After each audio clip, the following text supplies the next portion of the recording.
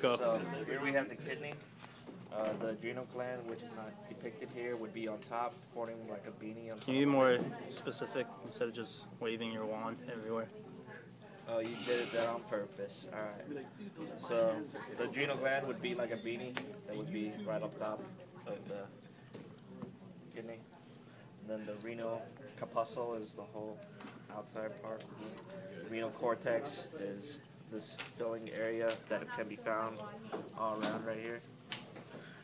And then the medulla is the cavity that forms this sort of triangle shape. The what is? Medulla. Uh-huh. And then the renal column are the adjacent filling structures that found between the medulla. And then the pyramid is the actual structure of the pyramid. And then major calyx is this one, right? I'm sorry, what? Major calyx is the Yes, big area, that's. and then the minors are the ones No, that are. this is actual. This one. Oh, this is these called, are minor right here, right? And then when they form into That's the renal. That's the. renal pelvis. Yeah. All right, so renal pelvis is this big one. Yeah.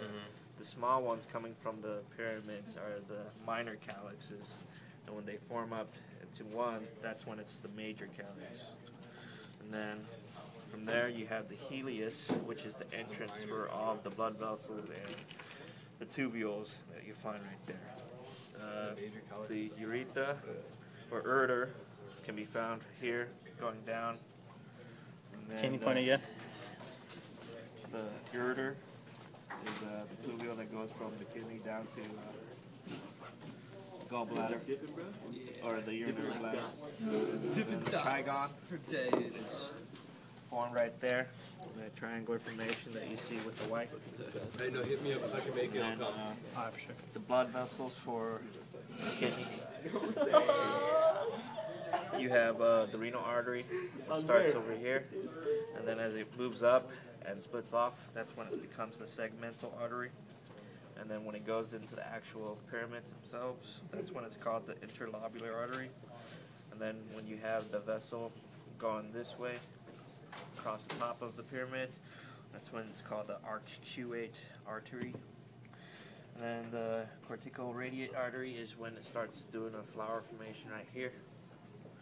And then if we go into more of a microscopic sort of level, here we have the afferent artery arterially as it enters into the, what is it, glomerulus, or actually renal corpuscle.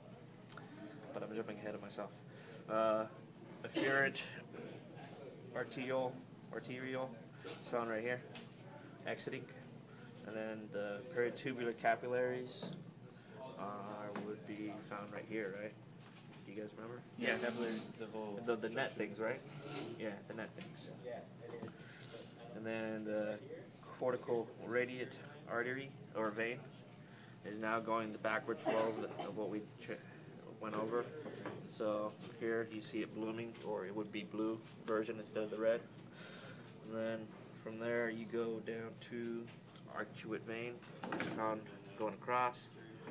And then you don't have that whole part right there, but it merges back to the interlobular vein, right? And then from there, the renal vein. And nephron. Nephron would be consisting this whole structure, entity right here, or region. There we go. I like that. So you have the renal corpuscle, which is the whole thing right there as well. The glomerulus is the inside, right here, and then the glomerular capsule is the whole outer lining that you find right there. So if Tony were to say, name this structure inside, it'd be the glomerulus. Then if he was just pointing on the lining, it'd be glomerular capsule. If he had the whole thing, name that structure, it'd be the renal corpuscle. And then the renal tubes. Oh, yeah. So this one would be the proximal convoluted tubule, right? Yeah. So from there we have the renal corpuscle, and then the tubules that are going outside of it. The most closest one to it is the proximal convoluted tubule, and then when it starts going curvy right there, that's where it's considered the nephron loop.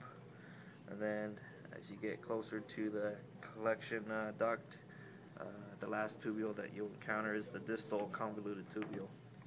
That's it. Is that it? Yeah. All right.